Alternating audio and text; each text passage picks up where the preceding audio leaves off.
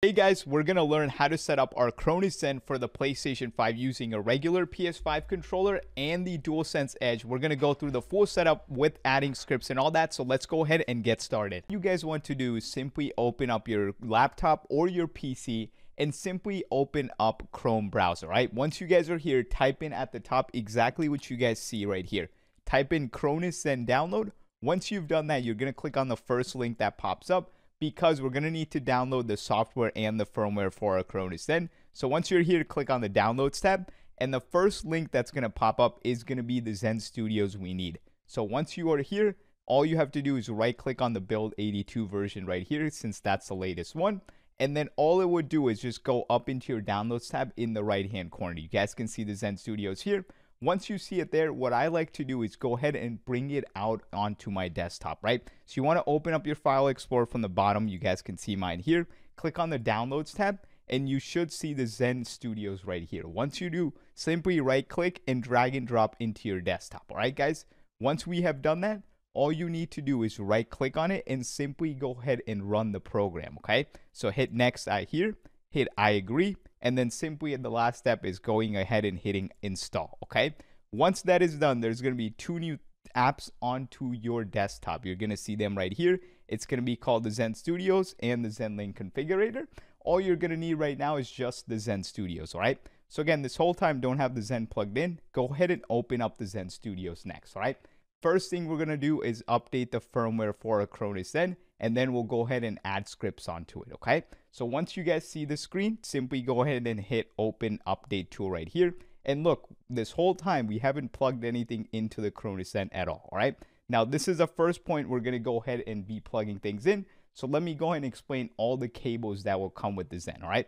They all will look very similar to this little cable here that you guys are seeing. It's going to be a normal USB end on one side, you guys can see, and the other ends will be USB-Cs, okay? So what you want to do is you want to plug the USB side into your laptop or your PC, whatever you guys are using to run this update tool right here, all right? Again, the cables will not all be this short. There's longer ones. I'm just showing the shorter one because it's in my hand, all right? But what you want to do is plug, whenever you guys are updating your Zen, is you plug it in at the top, right? So anytime I mention the top now, you guys will know this is the top. So you guys can see right here. The other end of this cable, again, goes into your laptop or your PC, okay? So this is the top of the Zen. So that's what you have to do to update it first. So all we're going to do is go ahead and simply plug it in at the top, right? The other end of this cable is already into my laptop or PC. But once you guys see it here, first thing we're going to do is go ahead and update the Zen, right? So you have to flip it over first. And on the back of the device, there's a little blue button. You guys can see it right here, right? So you're going to go ahead and hold this down to 3 to 5 seconds. Until on the Zen screen, it says Zen Bootloader, right? So again, hold down the little blue button for 3 to 5 seconds until on this screen, it says Zen Bootloader, right? So here's what it'll look like. You guys can see it says Zen Bootloader. If I go back to my desktop, I've already updated the Zen, so it shows up here. But for you guys, it's just going to say, just going to be like this, right? You're going to hit connect here, hit on Cronus Zen paired, and then hit connect. Once you do, you want to just hit this latest 2.2 firmware. Just update to whatever the latest version is right there, right? Once it's done updating, I'll show you guys exactly how to add scripts onto your Cronus Zen, all right? So let's go ahead and wait up till it does indeed download. Once it downloads, I'll show you guys where you will need to go next to go ahead and download free scripts for your Cronus Zen that I recommend everyone go ahead and check out, all right? So you can see it's done. Now all you want to do is unplug the Zen from the top, all right? Once that is done, you guys want to go into the first link in the description in all my videos, guys. I'll leave you guys this free scripts tier that you guys can sign up for on our Podia. Again, it's completely free. Once you've signed up, here's how you'll download the script, right? Once you guys log on to your page, all you want to do is right-click on your name, okay? Click on the products tab here, and you guys will see the free scripts here. Again, you guys can upgrade and download our better scripts up here. But again, just click on the free scripts here. For plug-and-play scripts, this is the best one right here, the Rabbit version 1. If you're new, I highly recommend you download this. So to download, just simply go ahead and right-click on this. Once you do, it will just go up into your Downloads tab, right? To get it saved to our Zen now, we're going to go ahead and go up here to our Zen Studios again, all right? Again, I recommend just closing it out, open it back up, and now whenever you guys go ahead and plug your Cronus Zen in, you're going to go ahead and plug it in only on the right hand side, okay? So again, you don't plug it in at the top ever again unless you're onto your console or your PC and you're playing. Whatever you hear in the Zen Studios, you only plug it in on the right-hand side, right?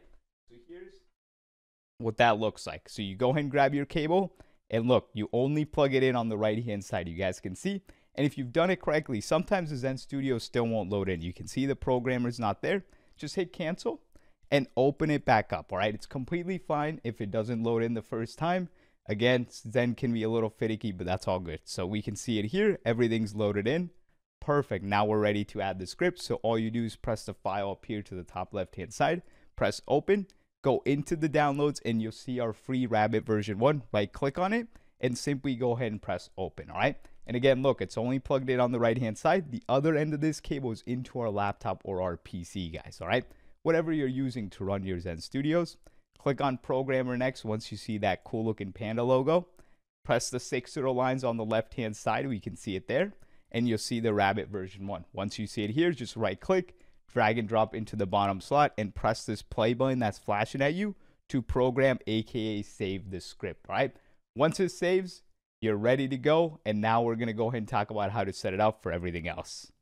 First thing you guys are going to want to do when it comes to pairing your Cronus Zen to your PlayStation 5, even if you guys are using the DualSense Edge or the regular controller, which is what I'm going to use first, is go ahead and wirelessly connect your controller. You guys can see me do this now to your PlayStation 5, all right? And this whole time, make sure your Zen's not plugged in. It's just on the side just like this, all right?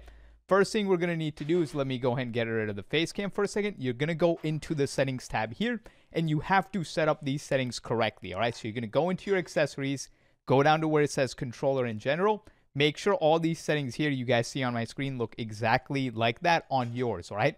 Make sure your communication method is set to use USB cable, and these top two are set to strong, all right? Once all that's done, then you want to go back up to general here, and this is where you'll do the button spam step, right? So all you want to do is hover over turn off accessories. Next, what you want to do is go ahead and pick up your Cronus Zen, and now you're going to have to wire up your controller, right? And again, I know sometimes you guys have some really bad cables. If you have older cables, I recommend you get new ones. But again, first thing, the USB end is going to go straight here to the left side of the Zen, right? You guys can see, if you're looking at the Zen, it's going to be on this left-hand side. Now, the USB-C end just goes straight into your controller, right? You guys can see just like this. That's all you want to do. Next, you guys can see this is what our Zen looks like. Now, you have to go ahead and give the Zen power from the top. The other end of the cable is going to go into your PS5, right? Doesn't matter if it's a front USB port or the back ones. And again, make sure you guys, if you're going to use cables that come with the Zen, make sure you use the one with the black little things right here, like the transmitter things. Make sure you use these. Don't use any other ones. And again, the USB end goes into your PS5 just like this. The C is where it's going to go at the top of the Zen, all right? So I'm going to go ahead and grab the red cables that I always use. Again, I've had these for about 10 to 15 years now. Not 10 to 15, since 2020, I think. I've been using them for a long time. They're the best cables, all right? So again, I go ahead and give it the power from the top. But before you plug it in fully, guys, all right, you can see there's no power on the Zen. This is how you do the button spam step, right? All you need to do here is hold down right on the D-pad on your controller, and then go ahead and plug the Zen in at the top, right? So again, hold down right on the D-pad. You guys can see right here. That's all you do. So just hold down right, and you can see I'm going to go ahead and give the Zen power from the top. But look, this time a script was active, right? So if you're trying to do the button spam step and the script was active, sometimes it will not work, right? So I'm happy it was active, because all you have to do next is just press the right side big blue button and leave it on the Zen screen for a second, right? I see this happen all the time. You have to make sure no scripts are active on your Zen, guys, all right? If you do this step just like I did and there's a script active, it will not work, all right? So make sure it says Zen for a couple of seconds. I'll leave it for at least 15 to 30. And then same thing, just kill the power from the top again. Now, again, you could just leave the controller plugged in. That's perfectly fine. But again, wirelessly pair it, right? So again, I'm going to turn back on my controller. You guys can see me do it here. And again, just use your controller for a couple of seconds before you redo the button spam step, right? So again, to redo it, hover over turn off accessories. Let me go ahead and grab that red cable. There we go. It just went ahead and fell. And again, just do the button spam step one more time. Again, it's so quick and so easy. You can just keep doing it, right? So again, hold down right on the D-pad. Give the Zen power from the top. But pay attention. This time it just says Zen, right? Make sure yours only says Zen. And keep right on the D-pad held the whole time, right? There we go. Controller's on. We did the buy and spam step, and now you can use the controller, okay? So now we're going to perform the same steps, but we're going to use our DualSense Edge. So same thing, I'm going to kill the power from the top of the Zen, right? There we go. You have to do the buy and spam step every time you turn on the PS5. Long as you guys do it once, you're going to be good to go, all right? So again, I'm going to go ahead and unplug the regular PS5 controller. Now, if you're using the DualSense Edge, all the same steps, right? First, you have to go ahead and wirelessly pair your DualSense Edge to the PS5. Let's see if it turns on. You can see mine's not pairing. So if that happens, just wired pair the controller, right? You can see mine's just not pairing to the PS5. I'm going to have to wirely pair the controller. So I'm going to use it basically wired for a second till it decides to pair. There we go. We can see my DualSense Edge controller is paired to our PS5. Let me go up here, go to settings. I just want to show you guys everything, so I'm not skipping steps, right? We can see right here, if I go to accessories, it should show up with our PS5 controller, right? The DualSense Edge.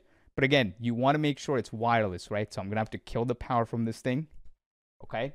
Give it a second, and then turn on the controller again, right? Because you want to make sure you wirelessly pair your controller to the PS5 before you perform the buy and spam step, right? So you can see it's wireless now. I'm going to go ahead and get rid of the Zen Cam. Let's go back into settings and all the same steps. You want to go to accessories, go to controller in general. Make sure your communication method is just use USB cable. And then all you do, go up to general, hover over, turn off accessories.